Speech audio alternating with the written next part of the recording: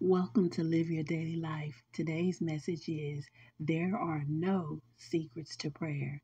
There is no radical way to pray. The Lord answers the prayer of the obedient.